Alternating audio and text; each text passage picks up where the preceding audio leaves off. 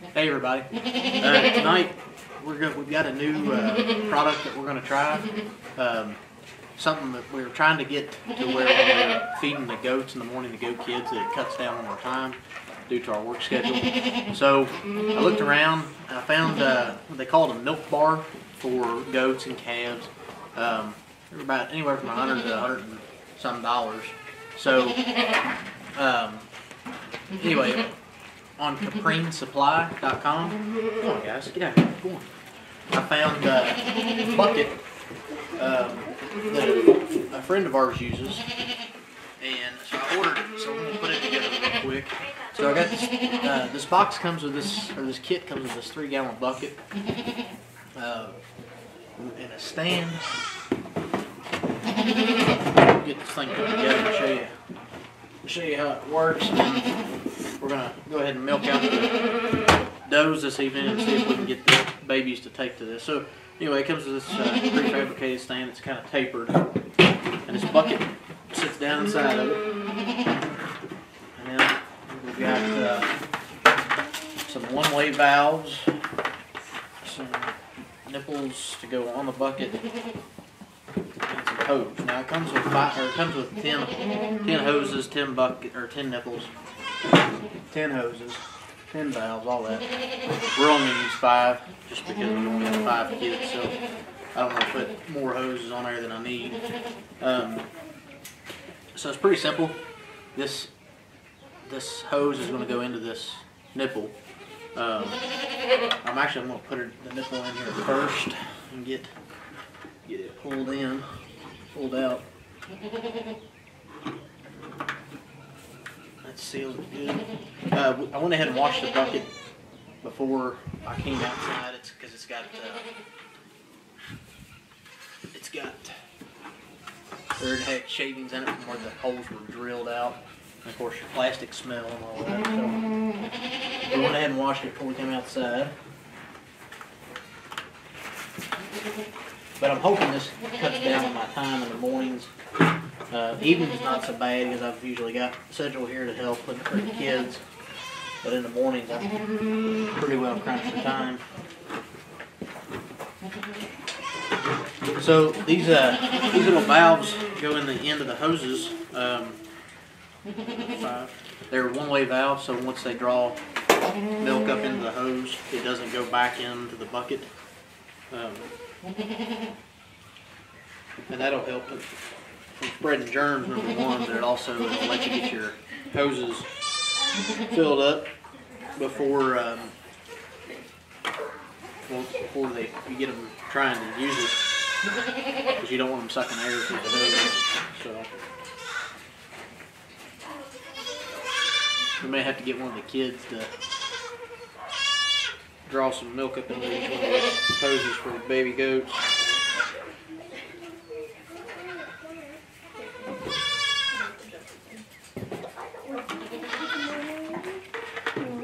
So I've got all the things, all the valves in, put all these hoses inside the nipples. So I've got the bucket set up, ready to go. You can see how all these hoses hook into the nipples here. They just kind of shove in there.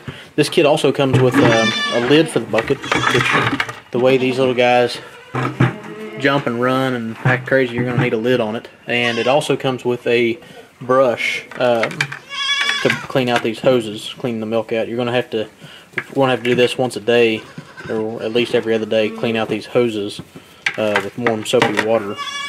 So we're going to get the does milked out, and then we will try to get the kids put on that and see how they do.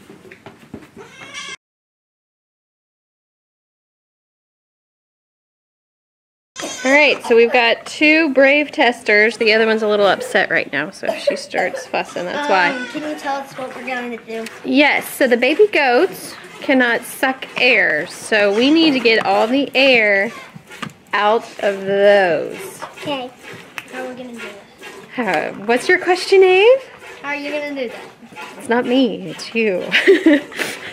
So, Ave and Ryan, y'all get down here. And don't, nope, shut that. Oh yeah, you can take the lid off. That's good. See those straws? We need the milk to come up. So suck on those nipples. So suck on the nipples. Yep, suck on them. Okay. Oh. Ryan, get over here. No, stop, Ave. Stop, Ave. Just get down there and suck on it until the milk comes out. Ryan, you do it first. Get over there. I don't want to do this. I don't want to put my mouth on it. What? There's grass in it. Nothing else has ever put its mouth on it, Ave. Ever. Right, they're brand new. All right. Just suck the milk until it gets out on the thing. Fine. All right, I'll tell you when, Ave. Go ahead. Just start sucking and I'll tell you when it's at the top. No. Okay, fine. One, stop! Okay,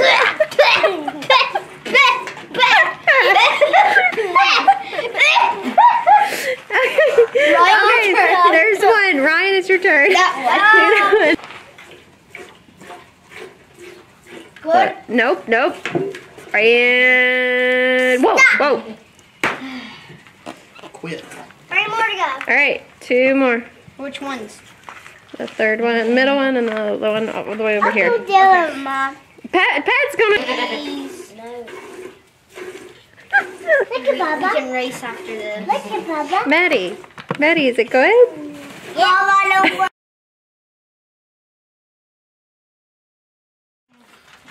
Okay, I think we got it figured out. The holder was wrong. You just have to stand in there with them and hold it. You got to make sure you pick it up off the ground and hold it.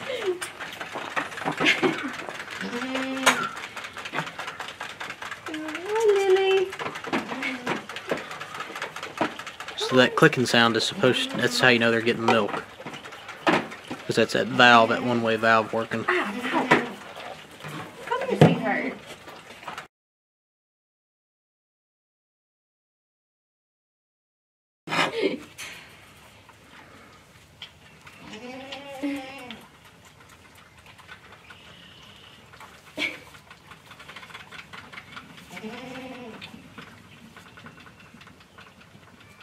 Come on, open it.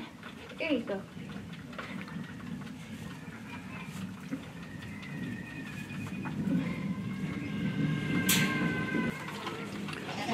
So they seem to have figured it out for the most part. We've gotten a couple little clips and hung this onto the fence to get it a little higher so they're not knocking it over or jumping on it. So we're going to let this go. We can kind of tell there's just a little bit of milk left in there. We're going to see how they do finishing it off. And then hopefully tomorrow in the morning it won't be as much of a struggle. And they'll take right to it again.